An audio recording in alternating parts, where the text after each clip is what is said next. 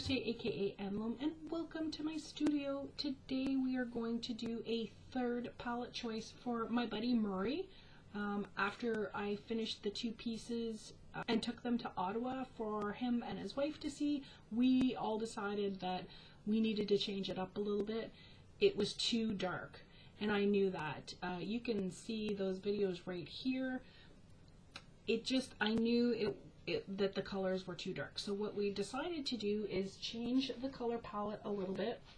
So this was the color palette that we went with, and it came, these two colors, these two purples dried black because I spread them out here, but on the canvas the paint doesn't get stretched enough to see through, and the background was black, so it came out too dark, and I knew that when I took them, but I wanted to give them an opportunity to see them. So we came up with a new color palette and based on these ones. So I'm going to just put that together right now, and you can watch and see what we came up with. So we decided no black whatsoever, and they still wanted silver, so let me just get my silver out here. We also decided that we would I would wait for the paint colors to dry, and this is a little bit more violety than it shows up on the screen, and this is a little bit more purpley than it shows up on the screen, and this is actually a turquoise that's on the teal side, and this is a very aqua green, but on camera sometimes it can be a challenge with the camera. So hopefully in the new year, when I sell all my art at Christmas this year, I will have enough money to go and get a better camera for above here so that we can capture color a little bit better. So the silver doesn't change.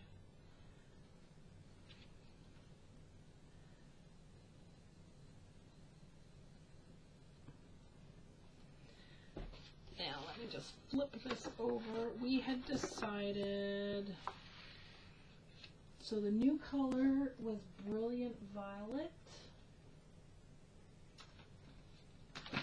which is actually called Brilliant Purple.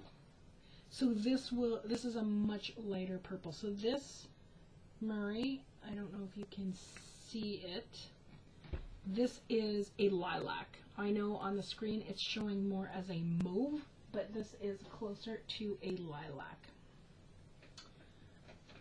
Let me just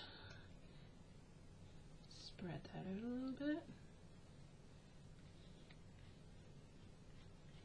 But it's going to dry. Whatever it is up there, that's what it's going to dry as.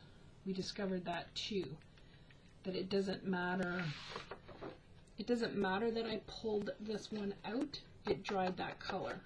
So I pull it out a little bit so they can maybe see it better on camera, but whatever this blob up here is, that's what it's going to dry as. So there we go. So that is that Brilliant Violet, and again, on camera it looks more like a periwinkle mauve, and here it's definitely kind of an iris lilac-y color. Alright, the next one was Light Blue Violet, which, if I remember correctly, yeah, it was on the original palette, and they really liked that one. So I'll just put this one out again. There we go. So on screen this looks like a sky blue, but on the paper it is a purpley blue. More of a blue than a purple, but definitely has purple undertones to it. There we go. Next color, Light Green Aqua, which was one that they had already chosen. So again, on the screen it looks more like a teal, but in real life it looks like a sea green or a seafoam green.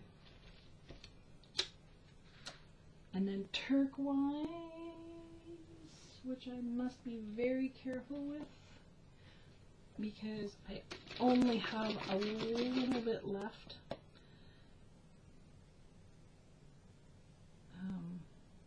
And I thought I had ordered some more, and I lied.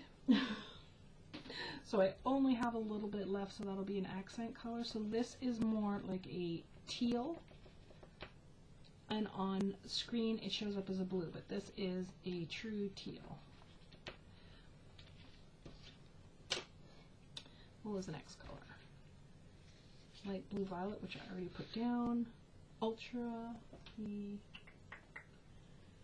So another purple. Was this ultramarine? Oh no, it was the ultramarine blue they wanted. Here it is, ultramarine blue. Oops. Okay.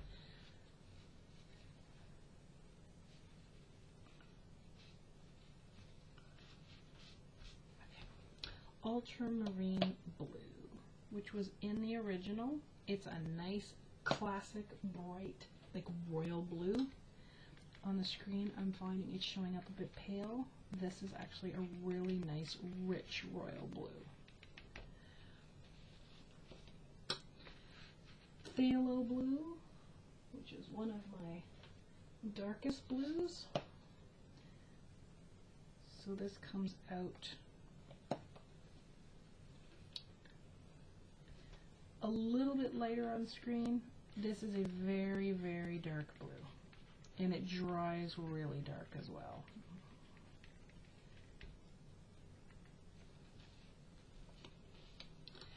And cerulean blue. Oh, cobalt here. This was in the original color palette as well. So basically what we have done is we've lightened up the purples and gotten rid of the black. So this is cerulean blue. And this is a nice, it's almost like faded jeans blue. It's kind of a cool blue. I really like cerulean blue. And for the background, I'm not going to go white or black. I'll probably use this light blue violet as the background color. So I'll make a big batch and pour that and then put the rest of these on top. So there we go. There's our new color palette. Let's see if I can get it up close and personal here. Here we go. Awesome. So I'm hoping that this change in those purples is really going to make the difference for Murray and Heather. The other one was very pretty, and people have definitely commented on it, but it was too dark and too busy for the space that she has set aside, which is fine. I knew it was too dark when I took it up, but I'm not my client, so I'm very happy that we've narrowed down the violets, the purples, and now we have lighter shades of blue, and I think it's going to look fantastic. So as soon as they give me the go-ahead, I will do the third pour, and I will show you that here. So here we are the next day with the dried paints. So these ones are all pretty much the same. This dried a little bit darker, so it's a darker blue. And this dried a little bit darker. Acrylics normally dry half a shade darker. I'm not too worried about these two blues because I've used them before, and when they're pulled in a pour, they you can tell that they're blue. But I haven't used those purples before.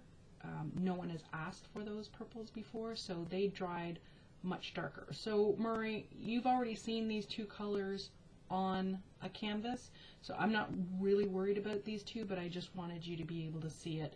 So this is still a teal, this is still an aqua green, the blue you've seen, this blue you've seen, and this brilliant purple is still a nice lilac shade. So email me and let me know, and I'll start your piece. I'll talk to you later. It's always better when you're here. Bye.